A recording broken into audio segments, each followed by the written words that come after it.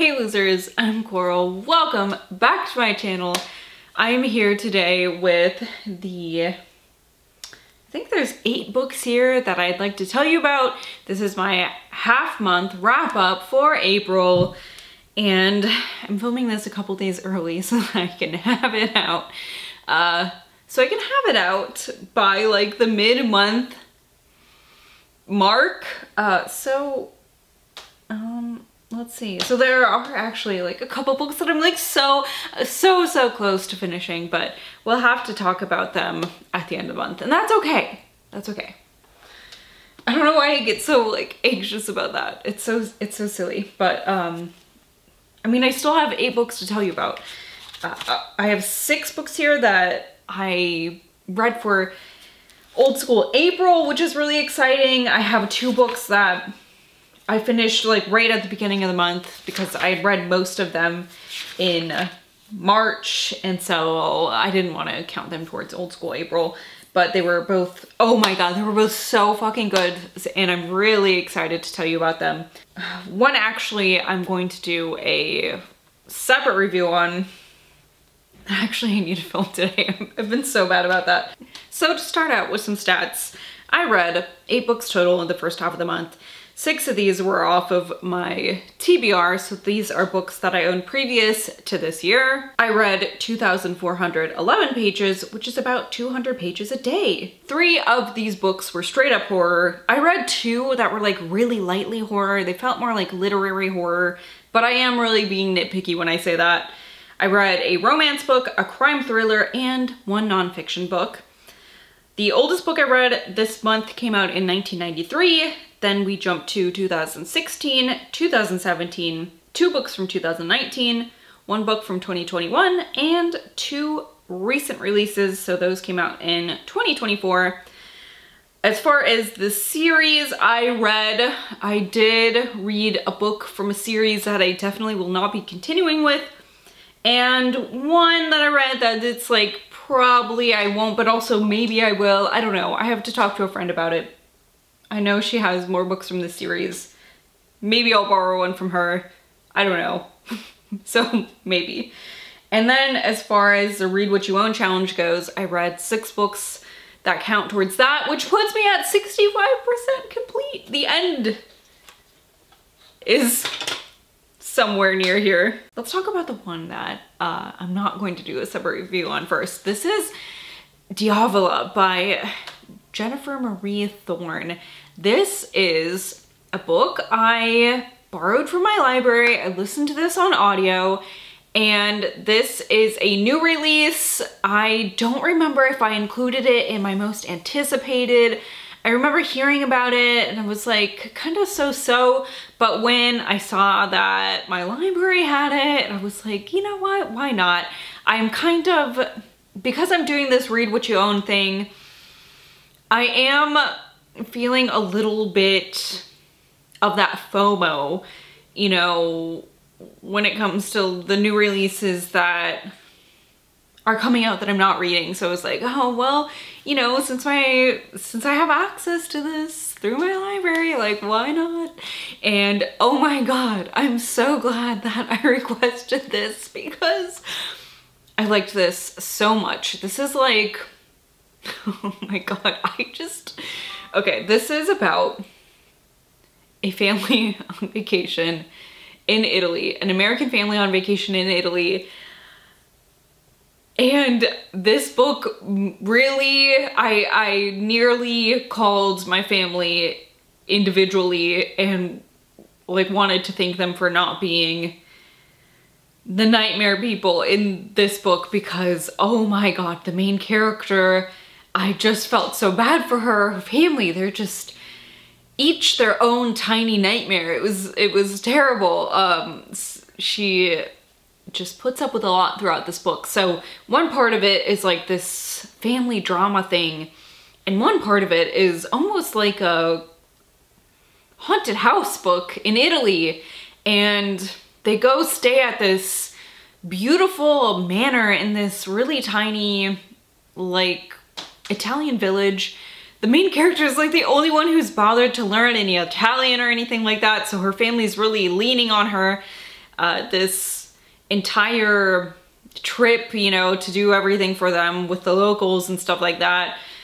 It just, the whole trip is exhausting. I really encourage you to pick this up because I think it's so good, and I don't want to go too far into detail.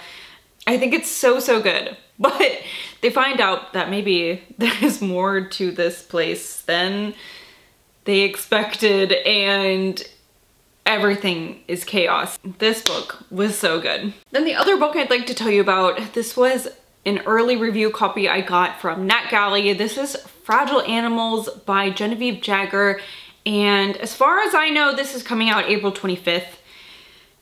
I will double check when I do my separate review on this, so just keep that in mind. I don't know for sure. The last time I checked it was.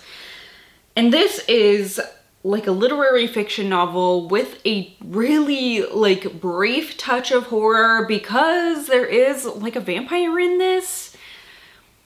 But the focus really isn't on the vampire, which is like kind of interesting. I don't know. This is a really strange, like really heavy emotional book that took me a really long time to read, honestly, because not because I didn't like it, because I really did love this book. This is a book that I'm going to be buying a copy of for myself, but because it had a lot of like really strong, heavy emotions, the main character has a lot of shit she is trying to work through in the book, kind of, but it's like, it really takes to the end of the book for her to even realize this, you know what I mean?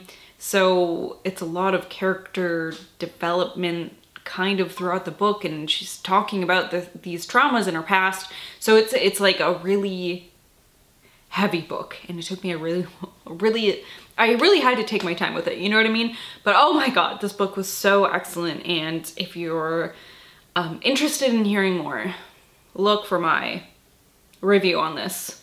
Really good though. What's next?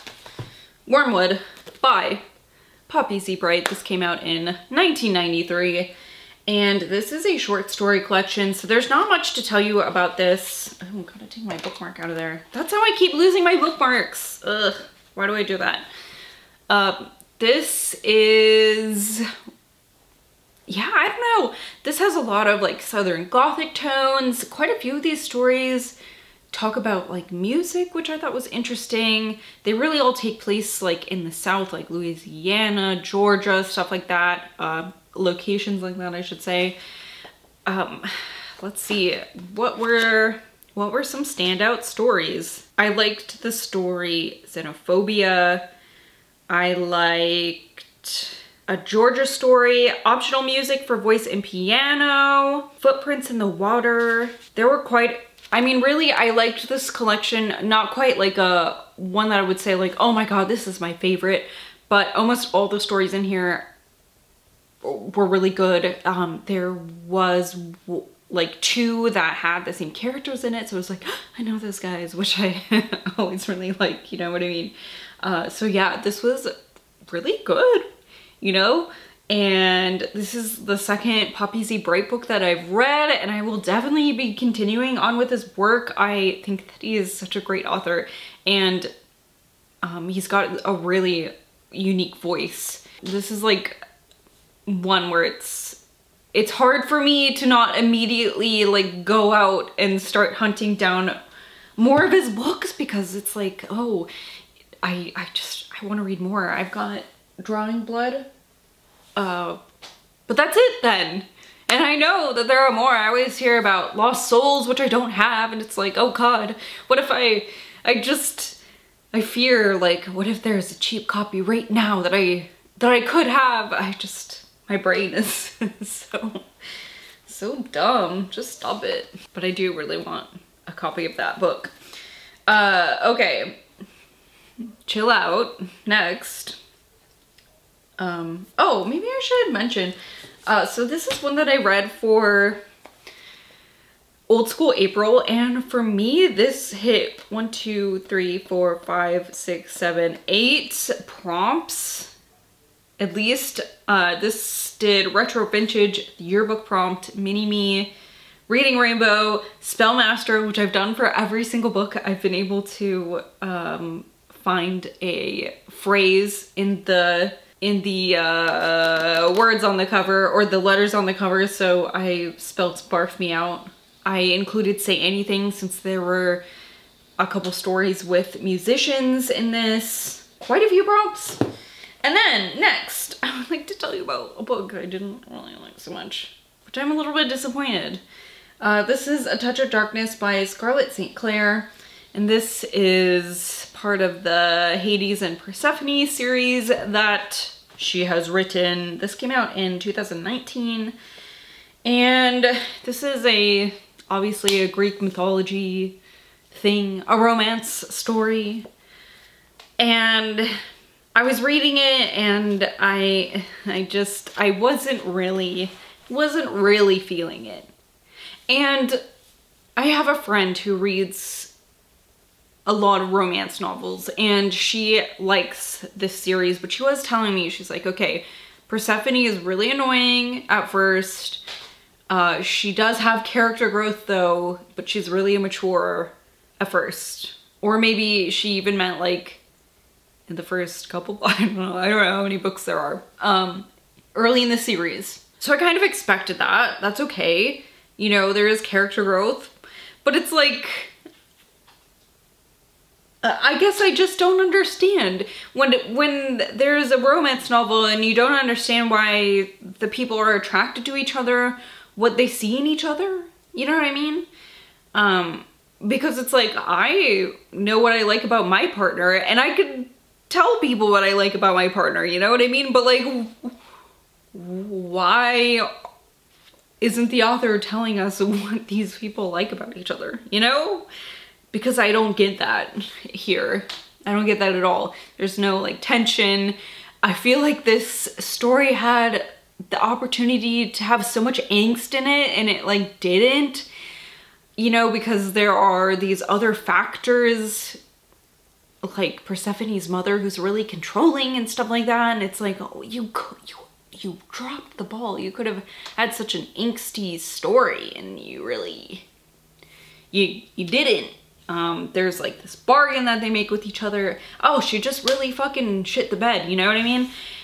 So it's like there's no tension, there's no angst, they just like each other for some reason. And one thing I will say that this wasn't, I'm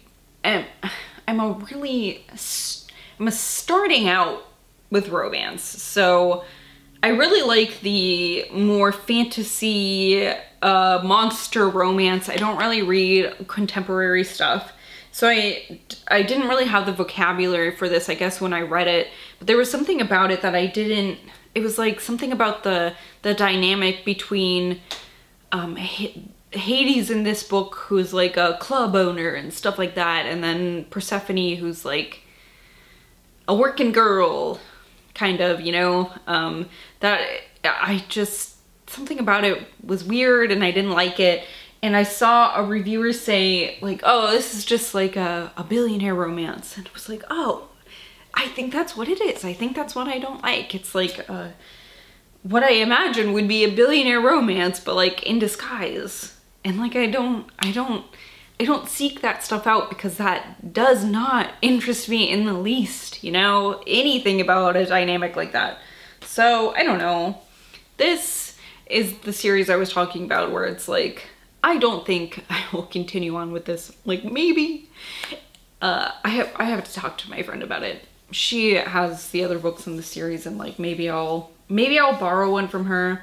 I don't know. I have to talk to her about it. So this for me fulfilled 1, 2, 3, 4, 5, 6, 7, 8 prompts for Old School April. For Spellmaster, I spelled "Oh Snap" on the cover. I really had such a fun time doing the Spellmaster prompt for these books. And then on to next. Lady from the Black Lagoon, Hollywood Monsters and the Lost Legacy of Millicent Patrick by Mallory O'Meara. This is a non-fiction history account of Millicent Patrick, who designed the creature from the Black Lagoon. Creature? from the Black Lagoon. And this came out in 2019. And this is kind of, you know, the title says it all. This is a woman who did something that was kind of, she was a pioneer in her field, basically, for women. And she is a figure who's kind of been lost to history for some reason, even though personally she was really vivacious and lively, and because of kind of politics and society, she was pushed down, and someone took a lot of credit for her work who shouldn't have. And at the time, like, lots of people thought that somebody else designed this, like, really iconic creature, when it wasn't him. It was Millicent Patrick, who also did other really cool shit, like was an animator for Disney and things like that. One of the very first female animators. So this is a history, kind of a biography of Millicent Patrick. It talks about her father who helped build Hearst Castle, which if you live in California, you know, that's kind of another iconic feature near LA. It's also kind of a memoir of the author, Mallory O'Meara, and she talks about her own life as an author or as a filmmaker, things that she's experienced. She talks about writing the book and her experience doing that. So this was really good. I liked this a lot. I learned a lot of things. I've never seen the creature from the Black Lagoon, so now I'm like, oh my god, I really have to do that. I've not seen very many of the Universal monster movies, so embarrassing, I know, but also, look at this book, it matches my hair. Is this why I picked it up? No, but is this why it appeals to me? Yes. So for Old School April, this ticked off 1, 2, 3, 4, 5, 6, 7, 8, 9, at least 9 that I wrote on here. Notably the VCR prompt, because we're dealing with like old school animation, old school movies, shit like that. Spellmaster, I spelled out "Why Don't You Marry It" on this cover. Like I said, I had so much fun spelling things out for Spellmaster.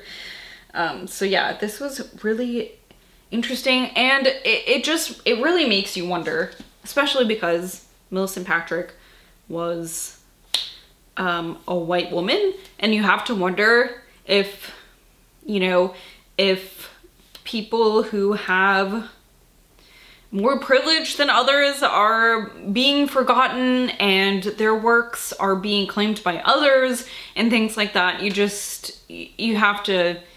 have to assume that there are so many underprivileged people who these same things are happening to, and it's like we just don't even know about it, and you know, it's really such a fucking shame. Next book on my list, something, oh my god, I finished this the other day. This is, I think, one of my new very favorite books. This is Mongrels by Stephen Graham Jones. This was published in 2016. And this is more of a literary horror book. Horror, I'd say, because of the werewolf aspect. You know, there is some blood and guts in this. I would say there is some content warning for sad animal things that happen in here, but I always say this, but I do feel more sensitive to that. However, I mean, it was pretty sad. So I don't know. It is kind of, you do kind of know when it's coming. And I think that you could skip over it, if that helps. But this is about a character. We don't ever know his name, but he lives with his aunt and his uncle. He's being raised by them. His mother died when he was born, and they are a family of werewolves, and he, at this point, can't shift and really doesn't even know if he can, but he suspects that he should be able to because of certain things, certain things in his past and his present, and signs, you know. He really hopes that he'll be able to do this, and it's just really character driven, character focused about, like, this is what you're doing, is you're reading about this family and how they live, how they survive. It's a rough life. They travel a lot, and it really goes deep into, I don't know, it like creates a lot of werewolf lore, and it was just so fucking good. And I think this is my like new favorite werewolf book. It's so good, and just the detail and the, I don't know, everything about it. I love it, and I'm like, I want to read it again immediately when I'm done. It made me, oops, it made me so sad. Also, it's like, it's bittersweet and like a little bit heartbreaking, but also the end is a little bit hopeful. How does he do it? I don't know. This did 8 prompts for me as well. I spelled bodacious. Then I read Plastic by Wagner. This is a like one-off graphic novel about a serial killer who has a girlfriend, Virginia, who is not your typical girlfriend because she is a sex doll.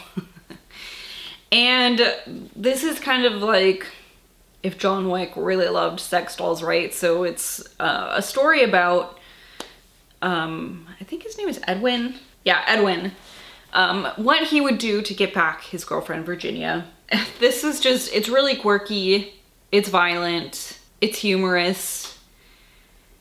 I wouldn't say this is like my favorite graphic novel that I've ever read, but it was really good. You know, it's one, you sit down, you read it in one sitting. It was really fucking quirky. Like, this guy, he's very strange. He's got some problems, obviously. He talks about Virginia as if she's a real person and, you know, you can assume some things about the story from there. It was good. I liked this, and yeah, this is what I'm gonna be holding on to. It's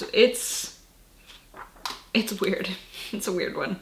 This fulfilled 7 prompts for Old School April, I think, and I don't know. I mean, this is just also what I wrote down after I've read them.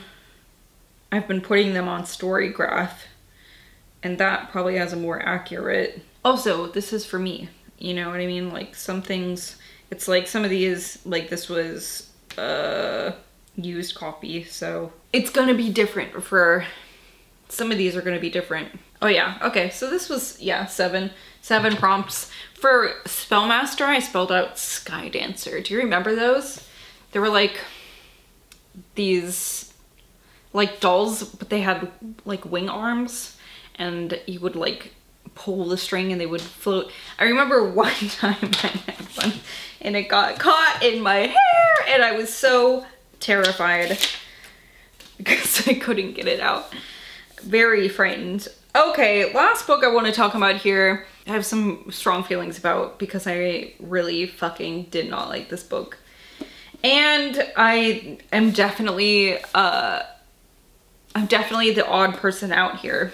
This is Chasing the Boogeyman by Richard Chismar. And I say I'm the odd person out because I saw a lot of really good reviews for this, at least on Goodreads, from my fellow horror readers. This came out in 2021, and this is like a fake true crime story. And I should have known, honestly, when, what is it, like the foreword or something had James Renner in it, who, you know what? I don't like James Renner. I think he's not a very nice person. From what I've seen him say on social media and things like that.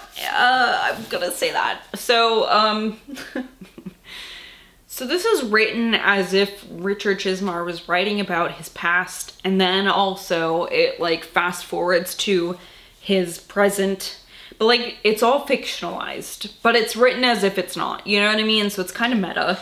And in his fictionalized past, he's writing about his childhood, and it's like the past part of it is this book, chasing the boogeyman. And then the present part is like not chasing the boogeyman. It's like an addendum to it. He's growing up and these murders are happening to young girls in their small town.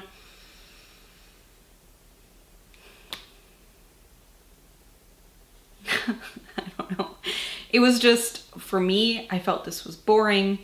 For me, I felt like he was writing about his childhood in the 1950s instead of in the 1980s. So it felt like he was trying to emulate like a Laban or a McCaman or a King, you know, and it couldn't have been because that's not the time period he grew up in. He's talking about doing the shithead stuff and it was all like, oh shucks, like boys will be boys, and you know, it was just, it came off as that, I don't know, I really did not like vibe with this, as you might be able to tell. The true crime stuff I thought was really boring. Like he's a kid when this happens and he's talking about like getting involved in the investigation, but you know, nothing really happens. And then, okay, and this will be maybe kind of spoilery, so, you know, I'll hold my book down and then I'll hold it back up when I'm done. So, in the past, you know, he is kind of involved with this investigation, kind of as like a young adult. And then in the future, when it's solved, it's like they just call him up and they're like, we got him, buddy. And then it's like, that's the end of the book, kind of, you know? And then they talk to the guy and he's like, I just wanted to do it. So this is like the most boring true crime, fake true crime book I've ever read. I don't know if I've read very many, honestly. I mean, it wasn't even like a crime thriller. I don't know. It was, I don't know. I just thought it was really boring, I think. And I didn't like the vibes I was getting from this. It just felt really like, I don't know. I just feel like you can't write yourself into a story and not give yourself any faults, you know? And it was like he did give himself some fault. I guess I should say he did give himself some faults, like being a shithead kid. But then it was like he didn't actually see himself as a shithead kid, you know? It was like a boys, everything was like, oh, boys will be boys. Like he's fucking throwing shit at cars and stuff, and it's like, wasn't I a rascal? Like, what? No, what the fuck? Like, he's talking about getting drunk at his bachelor party and doing that. It's like, what the fuck? I don't know. I just didn't like. And I'm really, maybe I shouldn't even talk about that. So never mind. So I guess that's where I wrap this up. Allegedly. 1, 2, 3, 4, 5, 6, 7, 8, 9, 10. This, wait, let me check Storygraph. This fulfilled 10 prompts for me. For Spellmaster, I spelled smell ya later. I also, this was one where I think I rolled C for the Sesame Street, which was to spin a random number generator. What do I keep calling that? A random letter generator. And I got C, so that's what I picked. This does like ghostwriter, you know, because it's a writer. He's a writer. So anyways, that wraps this wrap up. Let's rippity wrap it.